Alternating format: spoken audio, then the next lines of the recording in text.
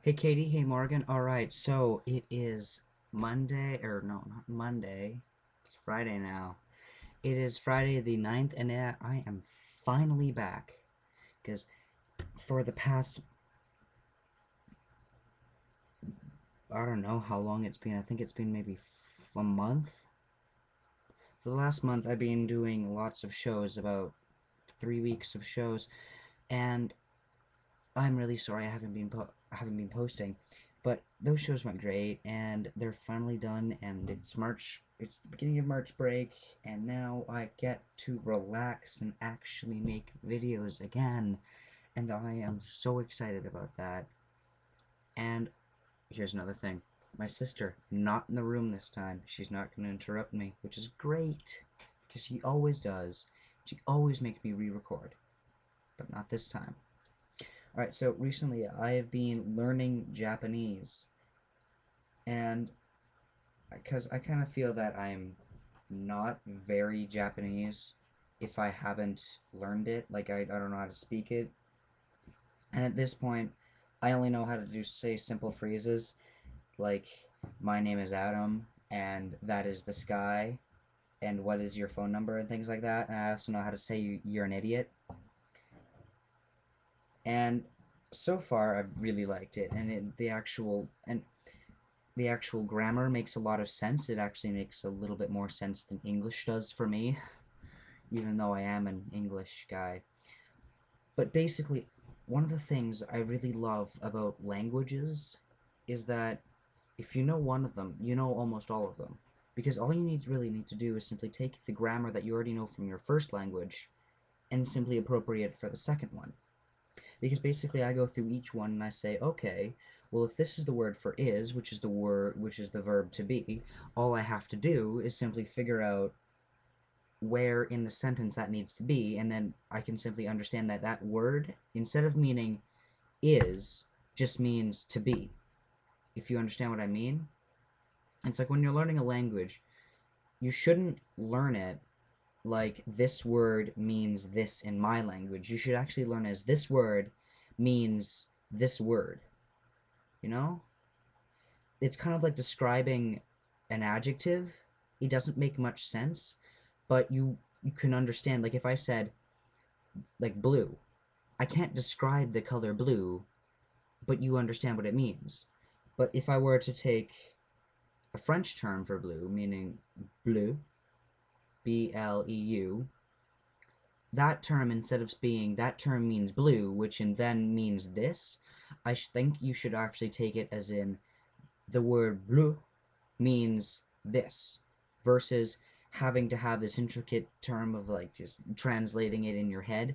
You should actually learn it as you would learn a first language, which I think is really interesting and something that I was deprived of when I was learning French as a kid. And I've learned it for 8 years. For 8 years of my life, I learned it every single year, and I cannot speak a lick of French. And now Japanese, which I have taken maybe 2 weeks to learn, but now that I finally understand and grasp the idea that languages take the same sort of path grammar wise, I really understand that and I really accept and I really can comprehend just expansiveness of language, which I really wish I had actually been able to grasp as a kid. Because now I really, really want to learn French and I want to be bilingual, but I'm not. And I really wish it was because it is a very good skill to learn.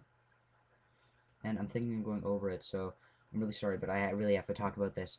Okay, um, Kony, you guys should know what that means. Um, just before we go any further, I am against it. I am against the whole Kony 2012 thing, but don't condemn me for that, please. Let me explain. The reason I'm against it is I'm not against the idea that Kony is a despicable man. He is despicable, and he needs to be stopped, yes. But the one thing that I have problem with is because I've been reading a lot of newspaper articles and a lot of like things that the National Post has put out about it, and a lot of experts have been talking about this, that the actual video that um, was put up on YouTube exaggerated the facts and took facts that aren't actually relevant anymore, if you know what I mean. Basically, all those facts that they kind of spewed out, lots of them, they're all true, yes, except most of them they manipulated the facts to state their own needs. And the main problem, the one problem I have with it is the fact that they're asking us to support the Ugandan government. And that's just did it for me, because the Ugandan government has committed more atrocities than the Lord's Resistance Army has over the course of the LRA's entire period of existence. Because basically he's using their video is it's focusing on the use of children as soldiers, yes, and they are used as soldiers, and those numbers are true, except you're forgetting about all the other terrorist groups and all the other things that are happening in Uganda. They're portraying it as if it's just Kony in Uganda, except one of the main points of this is that Kony isn't even in Uganda. He hasn't been there since I think 2006, and one of the reasons that they're saying we need to raise awareness, which is a great thing. I'm not saying it's not. Awareness is great, except they're raising awareness for the government to send a military excursion into Uganda, which I completely, entirely oppose. Because, for one, the American government has already looked for Kony, and they have attacked his main base, which wasn't in fact in Uganda, but in the Democratic Republic of the Congo, and that was in 2008, called Operation Lightning Thunder. And they've had an undisclosed amount of American troops in Uganda ever since, helping the Ugandan government get rid of all of these terrorist groups, such as Al Qaeda and the LRA. Except the LRA, the height of their Reich, I suppose, would be the term, was over 10 years ago.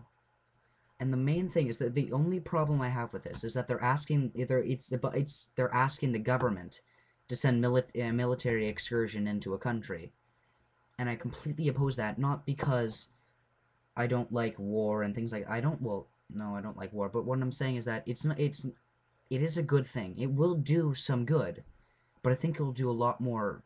It'll kill a lot of people, is really what I'm saying.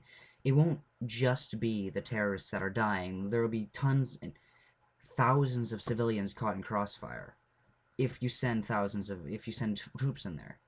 Because throughout the history of the United States, and this is not a judgment, many times America has gone into third world countries to try and help out of really good reasons, to stop terrorist plots, to really to stabilize the government. But many more times than not, the American military and the terrorist groups have killed more civilians than each other.